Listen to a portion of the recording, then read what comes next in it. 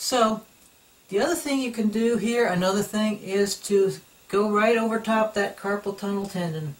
Use your pointy part there because that tendon is a hard strap, and you can loosen that up. It's not going to want to loosen up very much, but you can help loosen it up.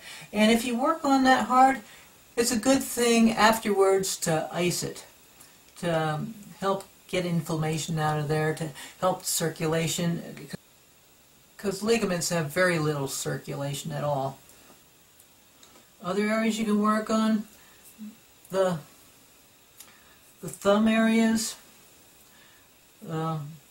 these areas here where when you're gripping things, these muscles can get pretty tight. And in the last 2 core videos, I made special videos on texting, but it's also good if you're gripping pruning shears or scissors or whatever, because these muscles, this part, you know, is not moved by the forearm. So you can get into work on those. You can use the pointy part of your elbow. You can also sometimes use tools. I'll show you that in the last 2 core videos too. I have this oblong round river rock, and they're easy to find. Just go down to a river and find one that fits your hand good and is nice and smooth. And you can work on the edges of your fingers if you want, in between the fingers. It all depends on what kind of things you do with your hands, because these muscles in between your fingers up here, these move your fingers this way. This movement's not by the forearms, so these muscles can sometimes get tight depending on, you know, what kind of things you do. Work on the hands, middle of the hands, and you get the idea. Now, I mentioned decurvions, which is a problem with the tendon of the thumb, because there's forearm muscles that move the thumb too. And again, you can work on the thumb side of the forearm, and if the little fingers are numb, work more on the little finger side of the forearm. And notice I'm not pushing down, I'm just lifting my arm up as I move, so that I'm not pushing the veins the wrong way. Just going back and forth or in a circle. And like I said, you don't have to be doing it for this long, but however long you've got, you know, 5 minutes, whatever.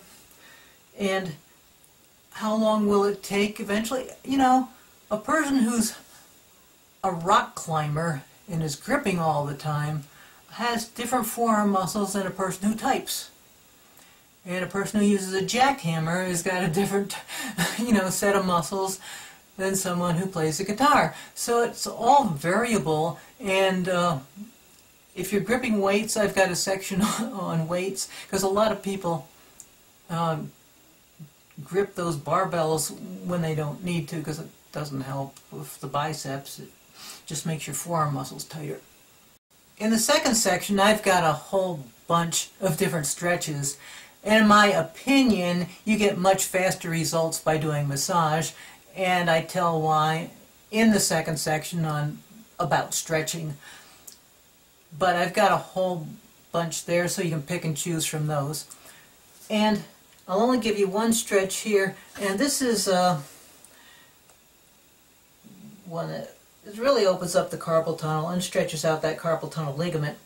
And just have your palm facing your legs and pull back, and you want to feel a good stretch there, but you never want to force a stretch. You only want to stretch to the edge of comfort. You never want to go beyond that edge, because you can break something or rip something or tear something, and that's not a good thing.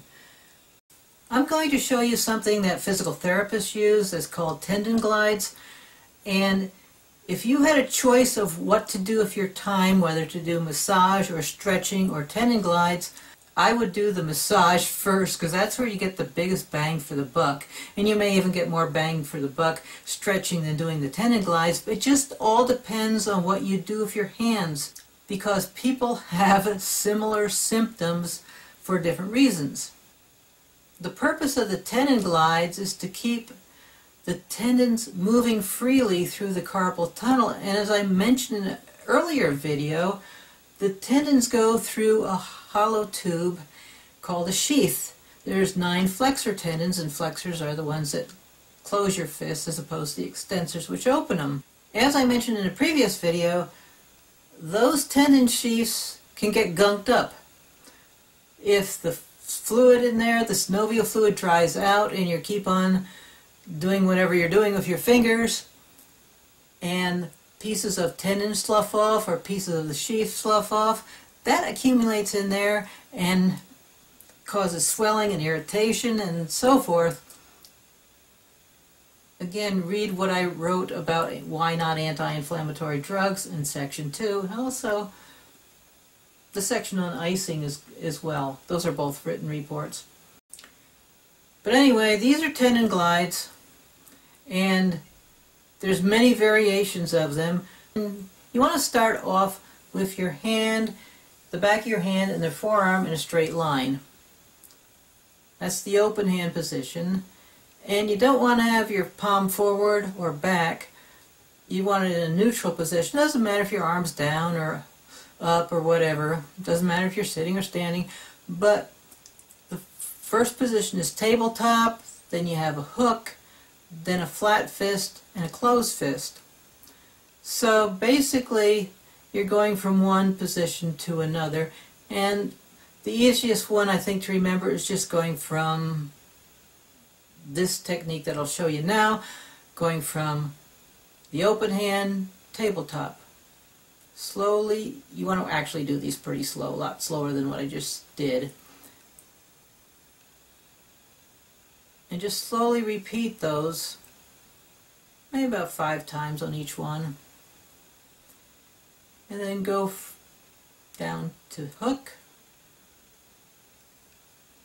And the idea is to loosen up all those tendons. And you kind of want to do all of them because different tendons do different things for the fingers.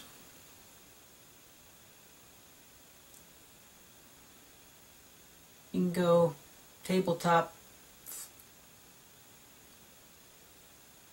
flat fist,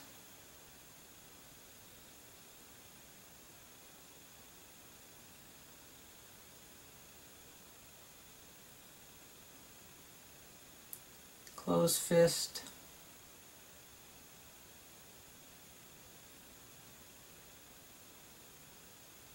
like I said, about 5 times on each one. And then you want to do the thumb. You get the idea on those. So,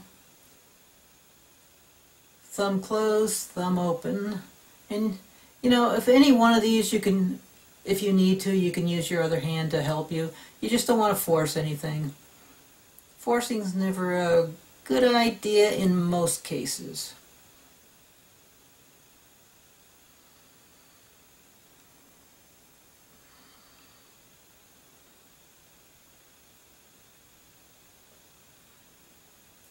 And those are basically tendon glides.